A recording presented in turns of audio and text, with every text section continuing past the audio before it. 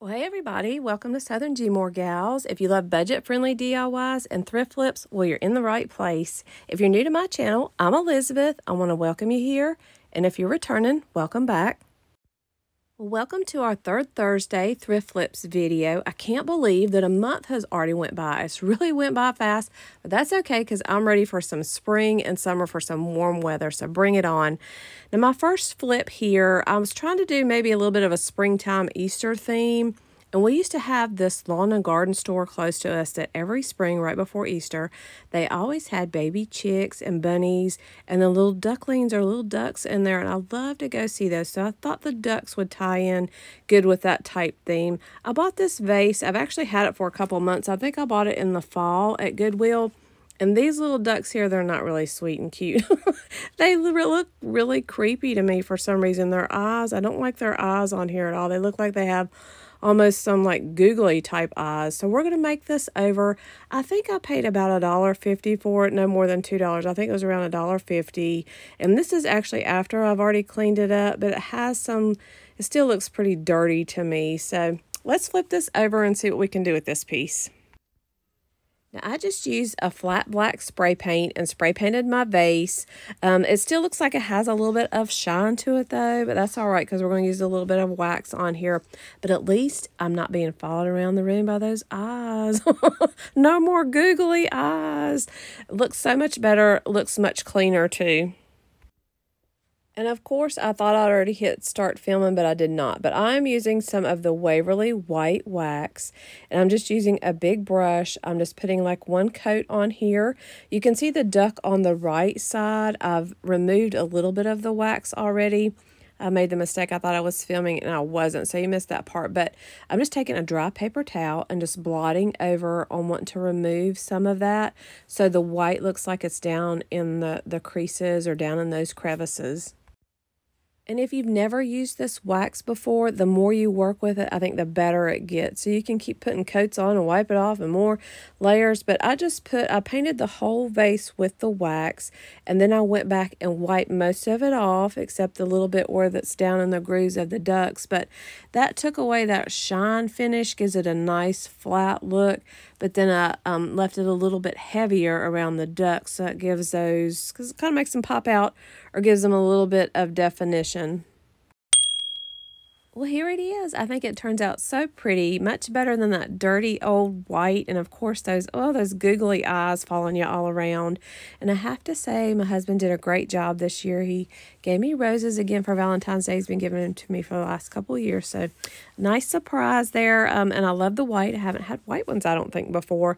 But I just took a couple of those, put them in my vase, a little bit of burlap ribbon here. I think it gives it a nice rustic look or even a farmhouse type look and even an everyday look. So you could keep this out for just spring or every day and change out what's in your vase. Let me know what you think about this one, and let's move on to our next flip. So let me tell you about our third Thursday thrift flips. It's an open invitation that myself and Tammy from the Rusted Willow are hosting on the third Thursday of every month, where you can show off your flips or your thrifted items and flip them over. If you don't know Tammy, let me tell you about her and her channel, the Rusted Willow. Tammy is an amazing creator. She's got lots of budget-friendly DIYs and thrift flips. She also has her own booth that she has. I'm going to have Tammy's information along with her channel down in my description box. She has that spring Easter decor video that's out right now. It has some amazing little bunnies in it, so check that video out if you've not seen that. And I'll have Tammy's video linked down in my description box for her third Thursday for this month, along with her channel link. But also check out the playlists, because a lot of our other creators and YouTube friends are participating in the playlist. So check out and see what they've flipped over for this month. So this flip has a little bit of a story behind it. My sister-in-law had gave my mother-in-law one year for Easter a beautiful Easter basket to hang on the front door. Well, I've wanted to recreate that look, and I saw this basket at the thrift store, and I was like, oh my gosh, I had to snag this up because I was going to try to recreate that. Now, this basket is white, and my front door is white. So I love the white, but if I put something white out there, you can't see it good. So I'm going to make this darker. And I only paid $2 for this. I thought that was a really good deal because this is a nice sturdy basket. It's flat on the back to hang up against the door, and it's in really good shape. It does have some of the green foam or floral foam or sponge left down there in the inside I've got to clean out, and then we're going to spray paint it. I used an espresso brown spray paint, and I was okay with it not being real solid looking. It was all right if a little bit of that white showed through, but for the most part, I wanted to darken it down just so you could see it good on the door. And this is a sign from the Dollar Tree. I actually popped the little bunny off. I used this in one of my DIYs from last year, so I'm going to use this bunny again.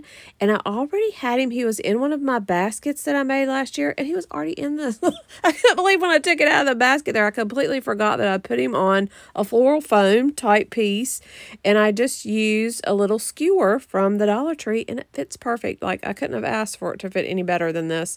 So I just hot glued the little metal bunny onto one of those little wooden skewers, and I pushed it, or it was already pushed down in there, and I just placed it down in my basket.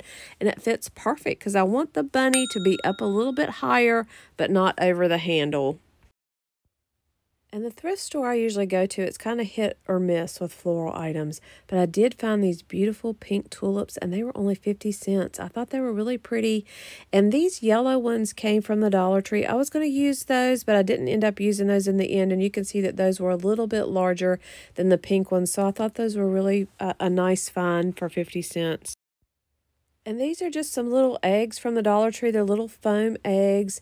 And I'm going to use these in my last two flips. I'm going to use the 3 turquoise or blue eggs on my bunny wreath here, my bunny basket wreath. And then the 2 white eggs are going to go on my last flip. So I just painted these. I'm going to take a little bit of brown paint and kind of speckle it on here. I was starting to speckle it, and then it was kind of taking forever. So I got a little bit impatient, so I just basically kind of blobbed it on here or splotched it on here myself. And here's my little bunny basket. I think this one turned out really cute too. It's going to look great on my front door. With it being white, I think it'll stand out really good. So you can see I just placed all of the little tulips in here. I went back and put some Spanish moss on top. I used some of those little wooden skewers for the eggs there. You can see that one in the back just a little bit. So I just pushed that up into the foam for the eggs. And then I had a couple little pieces of lavender I put in here. I think the colors look great with that brown and with the little metal bunny. Let me know what you think about this one. And I'm hoping that the Spanish moss, since it's down in there pretty good, and then the flowers are kind of holding it in, I hope it's going to stay in there pretty good being outside. And I think it will, because I think the tulips are enough of those in there to hold it in place good. I found these pretty little baskets at the thrift store. I thought they were just beautiful, and I think they're handmade. Really impressive, I thought, and I love the color. That little small one was 75 cents, and then I found a large one. I think it was $1 or $1.50 for the large one. There you can see the big one. I thought they were really pretty. I bought them a little while ago, and I thought they'd be great for Easter. Well, you know when you're in a hurry and you set something down outside and you totally forget that you have a big dog outside? Well, I set these down outside and I went inside to get something else. Well, when I came back outside, it looked like a crime scene had happened. I wasn't very happy. And I'm not going to name any names or anything, but somebody with some really big teeth decided to get a hold of one of my baskets.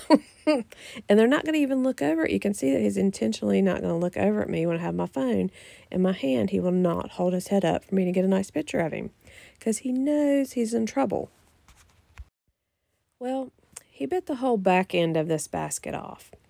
So I figured I'm still going to use it. I took my glue gun and tried to glue the back of it the best I can, but you can see I think he either ate the back part or chewed it apart, and I didn't find it on the ground. So there goes that nice craftsmanship somebody made.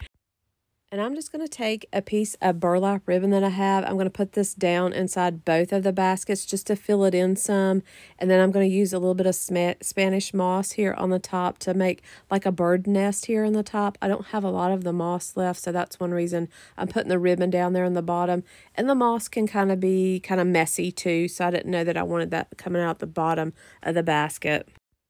And if you love that bird nest and bird look for the spring, I've got some $5 Tree spring DIYs that I was in the collaboration with the Crafty Quinn. That video came out last week. So if you haven't seen that, the link is down in my description box. Check that out. But for this one, I'm going to use a bunny.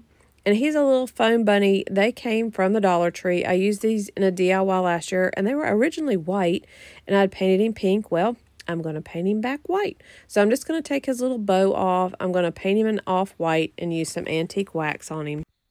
And I just repeated the same process with the big basket. I put some ribbon down in there and made a little bird nest type look on the top with the Spanish moss. And this is where I put the 2 other little eggs.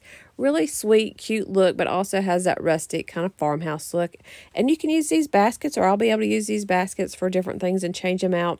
And you can never tell from here that somebody almost ate the basket, right? So I've got a really great giveaway planned when I reach 2,000 subscribers. If you're not subscribed to my channel, I'd love to have you subscribe and help us reach that goal of 2,000 subscribers by Easter. I want to thank everybody for watching my video today. And I want to thank Tammy for hosting with me the challenge every month, along with everyone that's participating in the playlist. So check out the Rusted Willow and check out the other YouTubers participating in the channel. Subscribe to their channels, give them some support. If you leave us a comment and give us a like on our channels, that really helps our channels out. Let me know which one of these you like the best. Thanks everybody for watching. Hope everybody has a great day.